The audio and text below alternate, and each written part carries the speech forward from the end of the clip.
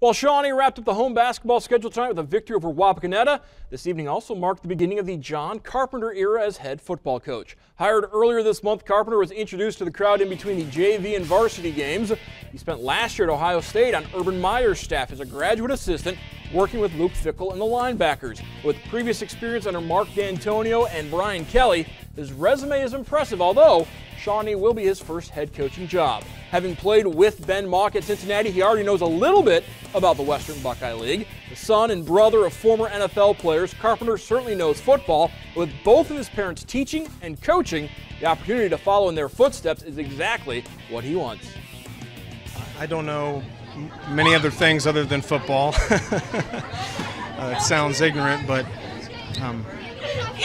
growing up with my three brothers, Mom made us all swim, and we weren't allowed to play football until we were in junior high in the 7th grade for safety reasons, to learn proper technique and things like that. And it's one of those things that you can learn so many other life lessons through football, battling it out with your brothers, and battling through adversity that make you a better man, better father, better brother, and future husband.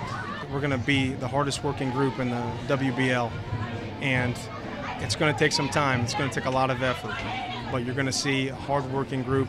You're going to see a group come together and bond that not necessarily has bonded before. There's a lot of eager hearts that want that feeling, and I'm going to give it to them. And we're going to grow together. We're going to fellowship together, and through a lot of hard work, we're going to be pretty successful together as well.